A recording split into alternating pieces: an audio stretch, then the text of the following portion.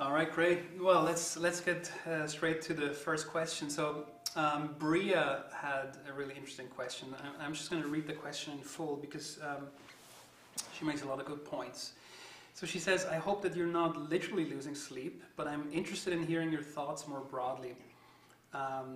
Beyond the usual suspects that already exert a global burden, what relatively unknown or less prevalent pathogen do you think presents the greatest potential pandemic threat? What do you think about the global state of preparation for detecting and controlling an outbreak attributed to that pathogen? So I'd just like to open the discussion here a bit more broadly, not just to novel emerging diseases, but in general. What is this, what keeps you up at night, either because you're terrified or because you're excited? What's the state of affairs? What do you think, is the world prepared for whatever it is that keeps you awake at night? So who wants to give it a first shot? Well, you're looking at me, I guess. Okay, so I can't say I actually kept awake at night worrying about it, but during the day I worry an awful lot about antibiotic-resistant bugs in hospitals, and I'm getting more and more worried about that. And that's because I had the good fortune to work in a hospital for a few days earlier this year, an American hospital, where I saw people die from infections that just couldn't be treated, that were easily treatable when I was at college. And that, to me, is just an amazing, well, it had a big impact. And then you can see the physicians, they struggle with these. They have a battery of drugs and they do the testing, and then they're trying to find a drug for which that'll work, and they get down to the last one or two, and sometimes they run out. And you look, okay, well, what's the next thing coming along the line? Where's the new drugs? And you can see a drug development pipeline which is just running out. The economics don't work. The bugs are getting smarter and smarter. I don't know, it's, people forget how much antibiotics really do for us. And it's not just when you get sick. It's also when you get a hip transplant or a heart valve operation. There's a huge amount of drug use going on to prevent people getting infected in the first place. And if those stop working, medicine, as we know, it's not going to go. So, to me, that's the thing that I worry about most. And I think one of the interesting questions is going to be when I get my hip transplants and so forth, will we have run out of these drugs? We'll just be left. At the moment, what they do when they really get pushed is they use drugs with hideous side effects. They're the things you wouldn't bring out if there was anything else that could work. We've all been raised in this era where, for a few dollars you can just treat things and you don't think about it again. Well, that era is passing. Good point. So I have to say that I don't stay awake at night worrying about what the next infection is going to be, but I am excited by the huge amount of data that we're starting to get, because just a few years ago we had no data at all. But I'm also worried about the zoonotic diseases. So those are diseases that come from wildlife and spill into humans. Diseases we know nothing about whatsoever. Classic example of that, of course, was the SARS epidemic, which came through a very circaceous routes from bats to civets to humans and then spread around the world. But we did a very good job in controlling it. But nobody would have guessed that a coronavirus would have done that. Nobody would have guessed that the Hendra Nipah viruses would have had the impact they have in killing human beings. I mean, how comes in Eastern Australia that people are dying because they're being exposed to a virus that comes from bats to horses to them? So I think there is still concern in my part about the sort of unknown and knowing that there's some disease out there. So we do need surveillance in that respect, but I'm not convinced that surveillance is really going to give us the answer. I do think we need to understand what we're looking at, and I think we need to be able to do the right sort of monitoring, but it's not easy. Are we prepared? Partly. I think we're much more prepared than we were 10, 15 years ago. Certainly better prepared than we were when HIV spread across the world. So I think there's a lot of interest and excitement in the research world, the public health world, and the popular culture about new and emerging threats, antibiotic resistance, new and emerging viruses. Again, I don't necessarily stay up at night that much, but I tend to be concerned primarily about classic and old threats, things that have been around for quite a while, for which we think we have controls, for which we have actually really quite good controls, but they manage to persist. And understanding how pathogens manage to persist in the face of controls, I think, is a real challenge. And so I spent a lot of time working on childhood infections and measles in particular, and I think the estimates last year are somewhere in the vicinity of 158,000 children worldwide died from measles, which is a virus for which we've had a vaccine for the last 50 years, right? An effective vaccine. There's been no evolution. There's been no change in the efficacy of the vaccine. It's just a matter of the dynamics of this pathogen changing as a consequence of our control and becoming harder and harder to track down and chase. And I think, if you look worldwide, we've got somewhere on the order of 1 in 5 children in the developing world are dying due to infectious causes that are currently treatable or preventable with available technologies. And I think trying to understand what are the mechanisms that allow these pathogens to persist in the same way that we think about how pests or weeds manage to evade control, or this is a classic population dynamics question. That how do populations maintain themselves when their abundances get to be really low? Are they hiding out in the interstices of the population, or are they undergoing these persistent these cycles? And how do we understand and predict those changes so that we actually can affect efficient control to really chase them to the ends of the earth? I would think that one thing that concerns me and has concerned me greatly over the last 2.5 years is the threat to our global food supply, particularly agricultural crops, plants. And so this comes about because I've worked almost exclusively in rainforests over the last 8 years. And every time you walk out of a rainforest, you walk into a farm. And I had the great good fortune to be traveling around with Harry Evans, who's one of the global leaders in understanding emerging diseases, but not in humans, but in plants. And looking at this gentleman who is almost 70 now, and seeing that we're not training a cadre of scientists like him, I'm rather concerned that we don't have in place an understanding to deal with the next threat of diseases. And also speaking as an Irishman where a quarter of the population has been destroyed by a plant pathogen, it's very easy to imagine when we establish monoculture systems with very little genetic diversity that diseases can emerge.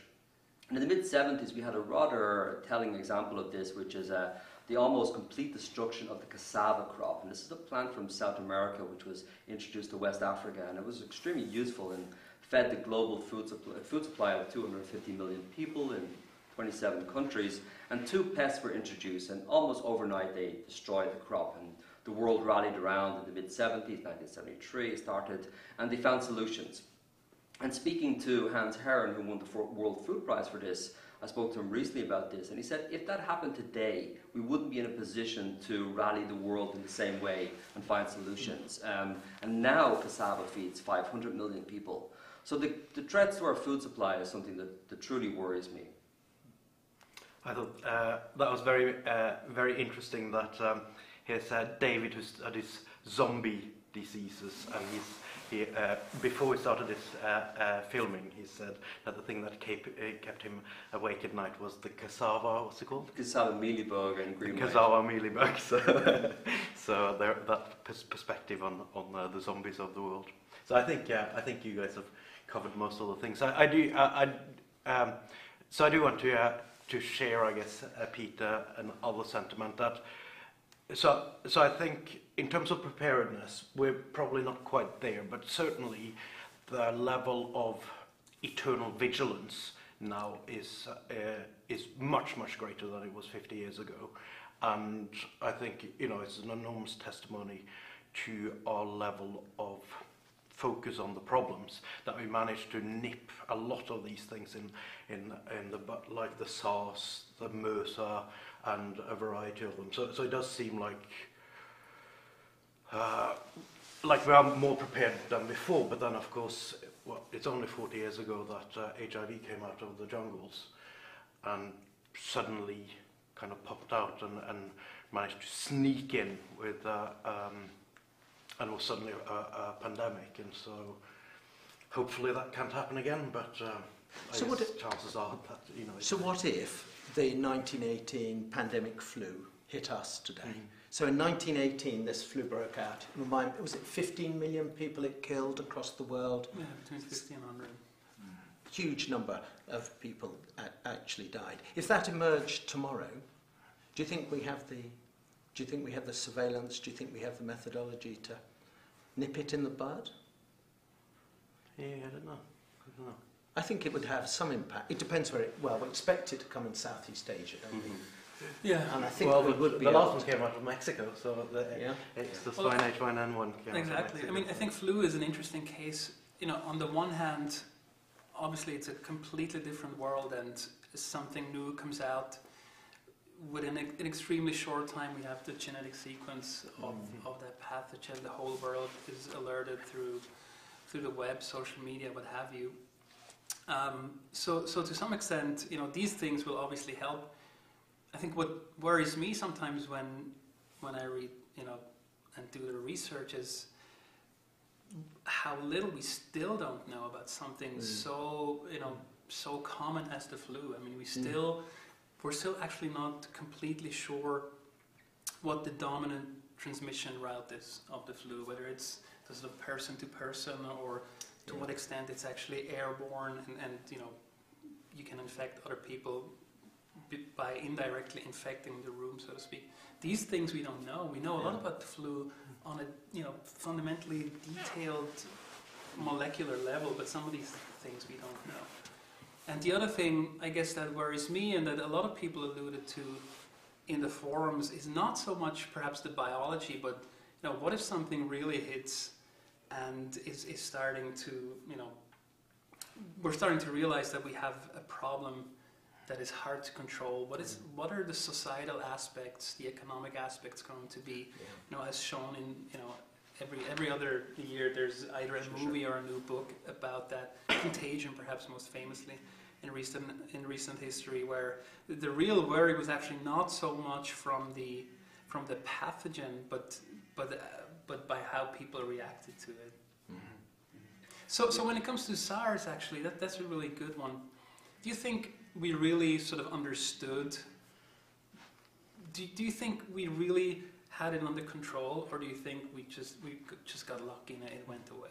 So I think the WHO were amazingly proactive there. Right. It was incredibly impressive how basically they took the courage to close down the airports and stop the travel. Yes, SARS got to Canada, it killed a few people there, but it never really hit the Western world badly, and they were able to keep it under control. I don't know if somebody would have that same courage today to do that.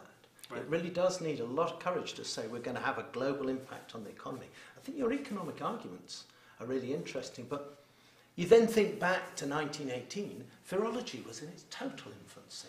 We didn't have electron microscopes at that time. And now the technology has really blossomed. We didn't have antivirals at all. Absolutely. We didn't even know what it was. But I think it was lucky with SARS. I think it was really a close run thing. And if you think about it, it's got to get into places where containment is possible. Once it's got out of a situation like Canadian cities, and it's got into places where you can't contain people, like large parts of Africa or South America, I think it would have run away with itself, actually. I think we would have had a total disaster. Even with flu, seasonal flu, we wait each season for enough immunity to build up in the population for it to die out. We don't contain flu. We can't contain flu. Yeah. So, I think it was close run. But flu is also just the biology of flu, right? It's the infection is acute. It's fairly detectable, right? The symptomology is well understood. I think that as a consequence, it has the classic characteristics of this violent, visible outbreak, right? That for which we can generate interest, we can generate enough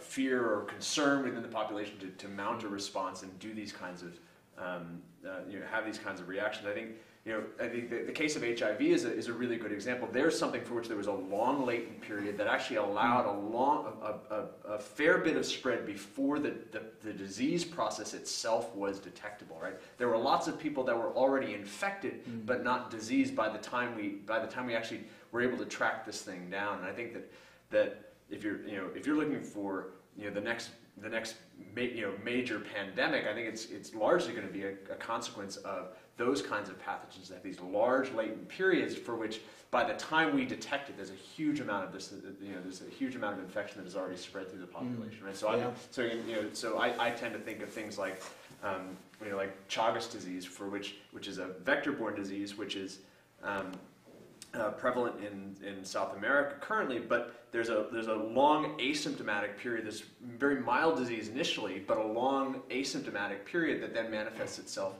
with severe disease later on in life. And so, unless you're looking for, explicitly looking for this thing within the population, there's the potential that it could have spread a long ways in a mechanism that's analogous to what we saw with the spread of something like HIV. Yeah, I think no question. If you get infectiousness before you get symptoms, then there's trouble. Really big trouble. Absolutely. Well, but I guess also speaking to your point, I mean, probably the reason why we got a TB pandemic now that's burning through the world very slowly and not getting much attention is because TB is one of those things. It's got a latent period that can be decades and just slowly build up a lot of infected but not yet infectious individuals in the population. And so because the